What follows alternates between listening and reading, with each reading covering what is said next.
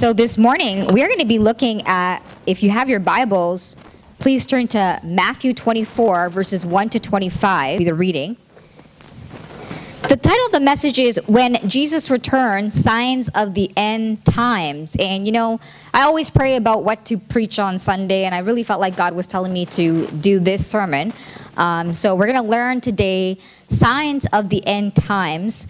And so here's what Matthew 24, 1 to 25. I'm going to read scripture, and then we're going to pray together. In your bulletins, there is a handout. If you want to follow along, you can do so. Great, and it's working today. Good. So here's what the Word of God said. Jesus left the temple and was walking away when his disciples came up to him to call his attention to its buildings. He said, "Do you see all these things? I tell you the truth, not one stone here will be left on another. Every one will be thrown down." And Jesus was sitting on the Mount of Olives. The disciples came to him privately. "Tell us," they said, "when will this happen, and what will be the sign of your coming and the end of the age?" Jesus answered, "Watch out that no one deceives you, for many will come in my name claiming I am the Christ, and will deceive many. You will hear of wars, rumors of wars, but see to it that you are not alarmed. Such things must happen, but the end is still to come. Nation will rise against nation, kingdom against kingdom. There will be famines, earthquakes in various places. All these things are the beginning of birth pains. Then you'll be handed over to be persecuted, put to death, and you'll be hated by all nations because of me." Jesus is talking here. "At that time, many will turn away from their faith and will betray and hate each other, and many false prophets will appear and deceive many people. Because of the increase of wickedness, the love of most will grow cold. But he, or the person who stands firm to the end, will be saved." Amen. "And the gospel of the kingdom will be preached in the whole world as a testimony to all nations, and then the end will come. So when you see standing in the holy place the abomination that causes desolation, spoken of through the prophet Daniel, let the reader understand." That's you and me. Then let those who are in Judea flee to the mountains. Let no one on the roof of his house go down to take anything out of the house. Let no one in the field go back to get their cloak. How dreadful it will be for those pregnant women and nursing mothers. Pray that your flight will not take place in winter or on the Sabbath. For there is going to be great distress, unequaled from the beginning of the world until now, never to be equaled again. If those days had not been cut short, no one would survive, but for the sake of the elect, those days will be shortened.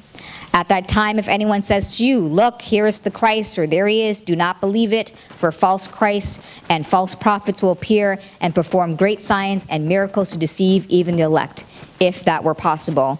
25, "See, I have told you ahead of time." Let's pray together. Heavenly Father, we do pray that this time of your reading, your word, will be a time of just understanding God's word, a time of understanding, our time. And we just pray, God, that you will help us to know there's a time when you're going to return.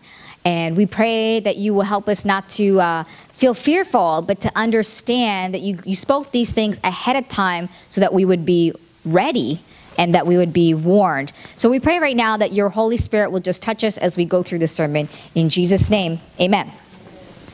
So in this passage, Jesus is having this conversation with his disciples, and it's during the week of the Holy Week, I believe. And so on the Sunday, he comes in on the donkey. They're praising the Lord. They're saying, Hosanna, blessed is he who comes in the name of the Lord. Then on the Monday, he goes to the temple, and he's upset because in the temple, they're selling product, and they shouldn't be selling things in God's house.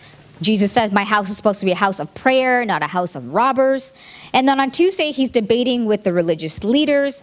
And so all this is happening because Jesus knows his time is coming. He knows his time is coming to die. He knows he's going to rise again. He knows he has to ascend to heaven. And he knows that he needs to fulfill his purpose.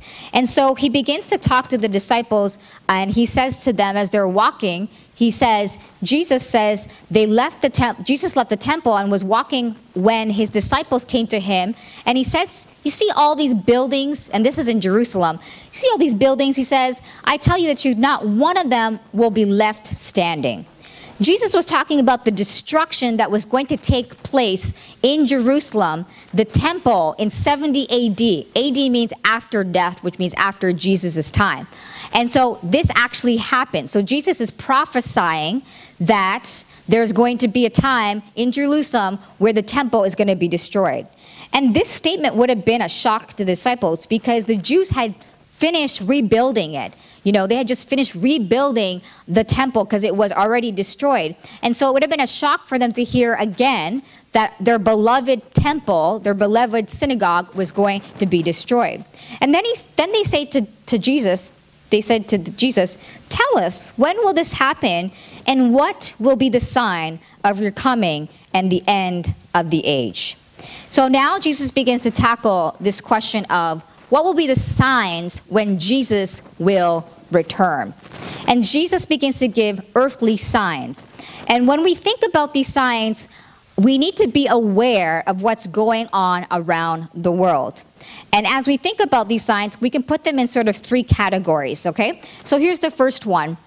Before Jesus returns, there's going to be suffering throughout the earth. This is the first category. All right? And so the Bible gives us some clues and signs here. The first one is that there are going to be what's called false messiahs. Jesus says, watch out that no one deceives you, for many will come in my name, claiming I am the Christ, and will deceive many. Now, if you go on Google and search, false prophets or false people who have claimed to be Jesus, there's a long list of people, and I didn't want to put that list on here. But there's a lot of people that have come and said, I am the Christ, and they're not. So Jesus is saying, as we get closer to the time when he returns, there's going to be a lot of false prophets and false messiahs. So be aware of that. That is one sign pointing to the end times. Another sign that you're seeing around the world right now is wars, famines, pestilence, earthquakes. Verse 6, Jesus says, you will hear of wars and rumors of wars, but see to it that you are not alarmed. Such things must happen, but the end is still to come. Nation will rise against nation, kingdom against kingdom, and there will be famines, pestilence, earthquakes in various places. And so, as we think about this, Jesus says it's going to happen. Don't be alarmed. The famine, the end is still to come. But we can see already in history, if you are like a historian or taking any history courses or you're into these kinds of things, you will know that we've had these signs already happening. For example, I was reading an article, what were the top 5 wars in our history? World War II, according to this article, is the deadliest war in our history with over 70 million deaths. And then number 2 is the Mongol conquest, which was in the 13th century, and it was 60 to 70 million people that died during that time. Then World War I, which was between 1914 and 1918, we had again 17 million deaths. And then number 4, we have the 17th century Manchu conquest of China, 25 million lives claimed. And the last one there, you can see the French Revolution of 1789, 6.5 million people died. A lot of people have died because of wars. We can see that here. But these are not just the only wars. There's been plenty of other wars. Again, if you Google wars on your computer, you'll see many incidents of wars. What about earthquakes? This is from Wikipedia here. And you can see here the top 3 have been in China, unfortunately. And then there's a column here with the many of people who have died and then the magnitude of the earthquakes. And then the 4th one was in Turkey in 526. And then in Indonesia, December 26, 2004, we had that serious earthquake that happened. And if you're following the news, you've seen earthquakes happening worldwide. Amen? Right? And so these are signs again. What about famines?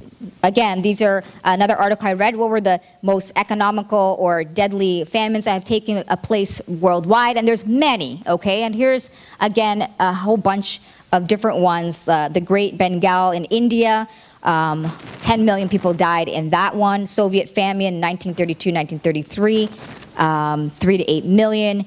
Then you've got number 3 here, I think, is in South Asia.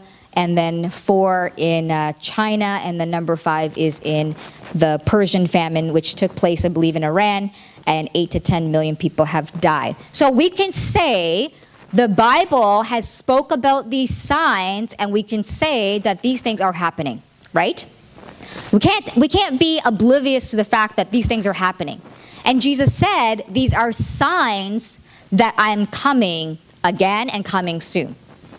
All right, and then pestilence, diseases. We know worldwide right now there are things going on that people are talking about, and we know, and it's not just what's happening right now, but we've had other disease and plagues happen to other countries around the world. And so these are, letter C, birth pains.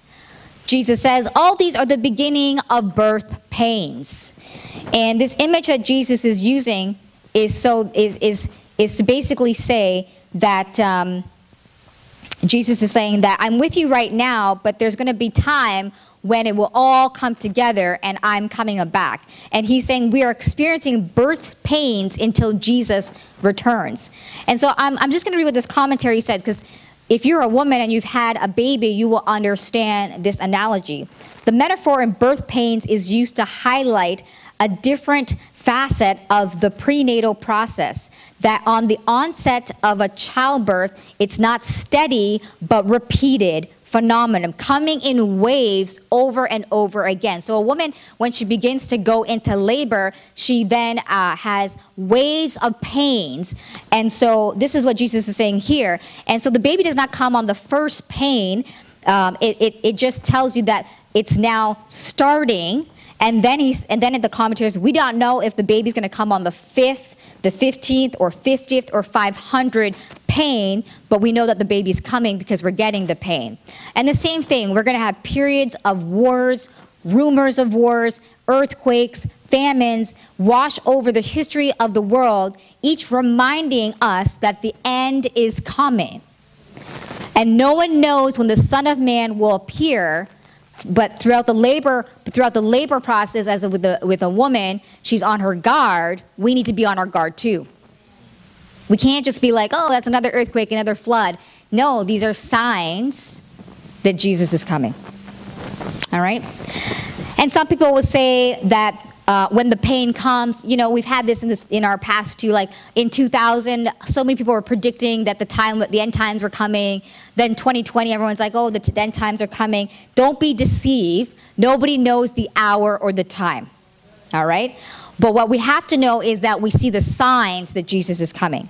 And the beginning of this birth pain of Jesus coming was actually Jerusalem falling in 70 AD. And so since then, we've had these signs, right? And so here's the second round, or the second category of signs. Number 2, before Jesus returns, there will be suffering of Jesus' disciples. All right? So then he begins to talk about persecution. Verse 9, he says, then you'll be handed over to be persecuted and to be put to death, but you will be hated by all nations because of me. So Jesus warns the disciples that as you spread the gospel truth, you are going to be persecuted. And the disciples will be handed over. And so worldwide right now, where are the top 10 places around the world right now where it's deadly to be a Christian? This is another article I was reading. Unfortunately, number 1 is North Korea. Number 2 is Afghanistan, where Christianity is not permitted to exist. Number 3 is Somalia. Number 4 is Libya. Number 5 is Pakistan. Number 6 is Sudan. Number 7 is Eritrea. And number 8 is Yemen. Number 9, it's Iran. Number 10, it's India. These are the places around the world where Christianity is facing a lot of discrimination, and Christians are facing persecution. A lot of them are having to leave their hometown, their countries, because they're dying. They are being killed. They're being murdered. And we call these folks that are dying for their faith martyrs. And so Jesus warns us that when you are a Christian, unfortunately, and you believe in God and you put your faith in Christ, you will be persecuted. Now here in North America, it doesn't seem like that bad. Because it isn't as bad. It is worse, of course, in these other countries. You're not even allowed to say the name Jesus. But this is a real reality for a lot of people. And this is another sign. Another sign of Jesus' return is betrayal. He says, at the time, many will turn from their faith and will betray and hate each other. So some people, they will believe in God, but because of all this turmoil and all this, suffering they're going through, they're going to walk away from their faith. And because of that, they don't want to deal with suffering. They want to be comfortable. They don't want to deal with the discrimination, so they will walk away from their faith. And this is an indication that, maybe they didn't really believe in the first place. Another example of challenges is deception again. False prophets will appear, and many people will believe that Jesus has arrived, and he hasn't. And they're going to teach the wrong things. And then the Bible says wickedness and lovelessness. Because of the increase of wickedness, the love of most will grow cold. And this is really sad. Due to those who betray their faith in Jesus and false prophets, it's going to cause the hearts of people to become cold. Like they don't want to love anymore or feel anymore. And love is not an emotion. It's a commitment to God and to promote God's will. So in our walk with God, we don't just walk with him because we feel like it. It's just like parents. You don't just love your child one day and hate them the next. I hope you don't. I mean, they might do something to upset you, but hopefully you still have that love for your child. And the same thing with God. God expects us to love unconditionally, not love by our feelings. That we make a choice to love. If you're married, you choose to love your spouse. You're a parent, you choose to love your kids. You choose to love people when you're a Christian. You can't be like, oh, I just hate that person. I don't like this person. Sure, there's different personality types and so forth, but we have to love. Amen? And then, number 3 in your notes today, another sign. Before Jesus returns, the gospel will be preached to all nations, okay? This is verse 14. The gospel of the kingdom will be preached in the whole world as a testimony to all nations, and then the end will come. All right? So here's some interesting facts. I read a great article, 2019, Facts and Trends About Christianity. This is some encouraging facts that we can learn here today. Here's the first one. Christianity is growing faster than the population. Globally, Christianity is growing at a rate of 1.27. There are currently 2.5 billion Christians in the world. The world's population right now is 7.7 billion, and that is growing at a rate of 1.2. So this is great. We are growing at a faster rate than the population growth. Now, here's another interesting fact about Christianity. The center of Christianity has moved to the global south. So in 1900, there were twice as many Christians who lived in Europe than the world. Today, Latin America and Africa have more Christians. By 2050, the number of Christians in Asia will also pass the number in Europe. Currently, Christianity is barely growing in Europe, 0.04, and North America is only like 0.56. So when I go to a lot of meetings, we see that Nazarenes, for example, in North America and in Europe, it's plateauing. Like there's no high rise in the growth and there's not a dip. It's just sort of constant. But when we get the reports about Asia and Middle East and Africa, the numbers are going off the chart. So there's been a shift in where Christianity is growing. And so it says there that Oceania and Latin America have marginally better, and Asia 1.89 and Africa 2.89 is growing at that rate. So Christianity is not declining, it's just shifting where it's growing. And so this also reminds us that there are more evangelistic opportunities now than there was back in the day. The vast majority of non-Christians live their lives and never interact with a Christian, but that number is shrinking. In 1900, only 5.5% of non-Christians knew a Christian. Today, that number is 18.3%. So that's good news. So obviously the number is still small, but the growing percentage grants more non-believers the opportunity to hear the gospel truth.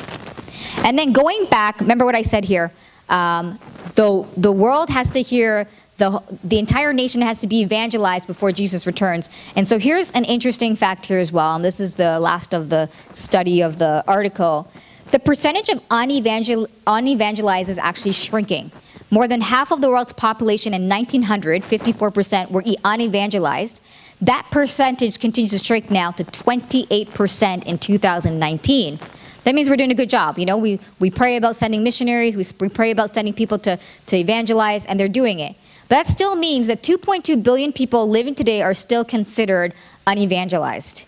And how many of you did the math? 1900 to 2019 is 119 years. It was 50% and then dropped down to 28. So think about it. It's possible in the next 100 years, the entire world could be evangelized.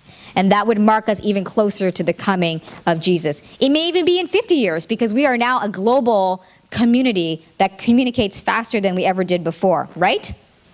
I hope I'm not boring you. Is this interesting? So we know denominations are present in every place around the world. It's not just Nazarenes. We've got Pentecostals, Methodists, Alliance Church, Salvation Army, all sorts of denominations going around preaching the gospel. We do it together. We will get our mission done, which is to see everyone to know Jesus. Amen? So Jesus says the following. So when you see standing in the holy place the abomination that causes desolation, spoken through the prophet Daniel, let the reader understand. And this is an important statement that Jesus is making. He is saying to the disciples that when you see in the holy place, which he talks about is the temple, the places of God that are holy, an abomination, then we are getting closer to the end time. And even the prophet Daniel in the Old Testament prophesied about this. He said that, so during the time of Daniel in 168 BC meaning before Christ, Antioch Epiphanes sacrificed a pig to Zeus on the sacred temple altar. Daniel 9:27, 11, 30, 31 tells about this. And this was an abomination, okay? Then in 70 AD, so this is the time after Christ, the temple of Jerusalem fell and it was destroyed. Titus placed an idol on the site of the burned temple. This was an abomination, right? So abomination meaning an offensive form of idolatry. And then at the end times, 2 Thessalonians 2:4, Revelation 13 says, in the end times, the Antichrist will set up an image of himself so everyone will worship him. Jesus is saying this is an abomination in a holy place. And when you see these things happening, Jesus says, and it has happened already in the book of Daniel and then in 70 AD and to come, Jesus saying, let the reader understand, meaning let the reader know and be aware that the time is coming. And so this is number 4 today in your notes. We need to take the signs pointing to Jesus' return seriously. Amen? And so then he begins to go into this whole thing with the disciples. He's like, when this all happens, he's like, let those who are in Judea flee to the mountains. Let no one on the roof go back to their house or take anything. Let no one in the field go back to get their cloak. How dreadful it will be for those people who are pregnant and nursing their babies. And to pray that your flight will not take place in winter or in the Sabbath. So Jesus began to say, like, real life is going to happen, and when the abomination of desolation begins, and we are getting now to the return of Jesus, all these things are going to be happening, and don't do these things, he's saying. For example, the verse 16 says, flee to Judea, and they basically historians believe verse 16 has already happened during the revolt of Christians. But going to 17, like, don't go back to the roof and don't go back to your field and get your cloak. Basically, Jesus is saying the time has come and you have to be ready. And verse 19 says, you know, how dreadful it will be for pregnant women. And what he's talking about here is vulnerable people. Vulnerable people like women who are going to be pregnant and have their infants are going to suffer the most when Jesus returns. And then verse 20, pray that your flight will not take place. What he's saying, pray that your travel, if you're traveling, it says here, flight in winter when roads are washed out and rivers are swollen presents even more difficulty for those fleeing the horrors of the approaching ruin.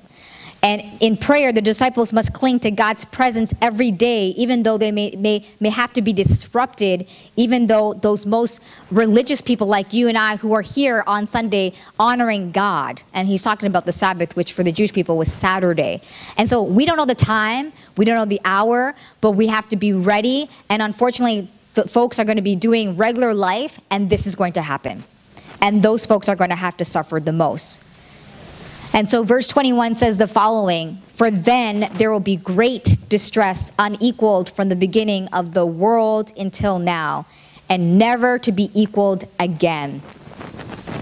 This is a pretty serious statement, because what Jesus is saying here is when the earth launches into abomination of the great desolation that Jesus was talking about, this begins the period of the great distress of the earth, which is unequal to the beginning of time to now. And so here's what the commentary says. Jesus said that this will be the most awful time in all history. When we think of the terrible wars and plagues, famines, and genocides history has seen, this is a sobering statement. When God pours out his wrath on a God-rejecting world, it will be a truly great tribulation. All right? And so they know that's like serious, and it is serious. But we have to also know, and I will conclude on a positive note here, going back to here, I don't have this in your notes, but if you look at verse 22, if those days had not been cut short, no one would survive, but for the sake of the elect, those days will be shortened. What they're saying there is, even though all of this is going to be happening, God is still in control. Okay? And when they say for the sake of the elect, that's talking about people who believe in the Lord. Okay? So there's still going to be control, there's still going to be protection, but all of these things have to happen because now it's the end time. Okay? And so that's why we have to take our time with God very seriously. And this is number 5 today. We have to be ready for Jesus' return. We have to take our relationship with God seriously. This sermon was not meant to scare you. This sermon was not to make you feel fearful. You are not obligated to do anything. God gives you free will. But this sermon was meant to bring clarity to what's going on in the world and why it's going on. And we need to know that as each day passes, we are getting closer to the end times. We need to acknowledge that Jesus is real. We have to acknowledge that there is a God. And we can't go around acting like God does not exist, because he does. He created the world. He created the heavens and the earth. He created you and me. He breathed life in us. And so we can choose. We can choose to reject God, or we can choose to embrace the Lord. And we have to know there's a serious consequence to that. This is real. This is not fake. Jesus himself said, all the things that are happening right now are going to be signs that I am coming again.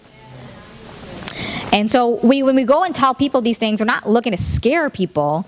We're actually just trying to say this is the truth of God and that we have to be ready. And so you can choose to be ready now or choose to be ready later, but don't be late. Amen? Choose now to follow God and be ready and get ready to accept God's invitation to heaven. Otherwise, we will be caught up in an eternal separation from God. And that is a real reality. Some people believe that when you die, everything goes black. But the truth of the matter is your soul will now, based on your choices here, your soul will rest in eternity, either in separation from God or with the Lord. And so the Bible is very clear on this, and we need to take it seriously. And you can't bank on, like I said last week, that you're going to live to 50, 60, 70, 80, because look at all these different people that are dying. Case in point, last week, unfortunately, 9 people died in that helicopter as people were going to a basketball game. And we have to be ready at all times. We just don't know when our last day is going to be. So, have you accepted the invitation of letting Jesus be Lord in your life? That's the serious question we need to make today. The Bible says, for God to love the world that he gave his only son, that whoever believes in him shall not perish, but have eternal life. So Jesus' goal is not to scare you. It's not to make you upset or frustrated. The Bible says in John 10, 10 says, the enemy comes to steal, kill, and destroy. That's the devil. But Jesus came to give you abundant life. And abundance doesn't mean material things and possession. It means salvation. It means adoption, forgiveness, grace. It's spiritual blessings. Amen? And so as we prepare for communion, I want us to really think about these signs. You've now been more educated on the scripture here, and maybe you may need to be able to explain this better to other people. But let's now prepare for communion. And as we think about communion, take the time for communion, we're reminded again of the death and resurrection of Jesus, the price God paid for our sin so that we don't go to eternal separation from God, but have eternity with our Lord. Amen? And so I'm going to ask our communion servers to step forward and our worship team as we get ready. Thank you, Mom. Thank you. Let's get ready to prepare for communion together now as we continue to think about this topic and our readiness for the Lord.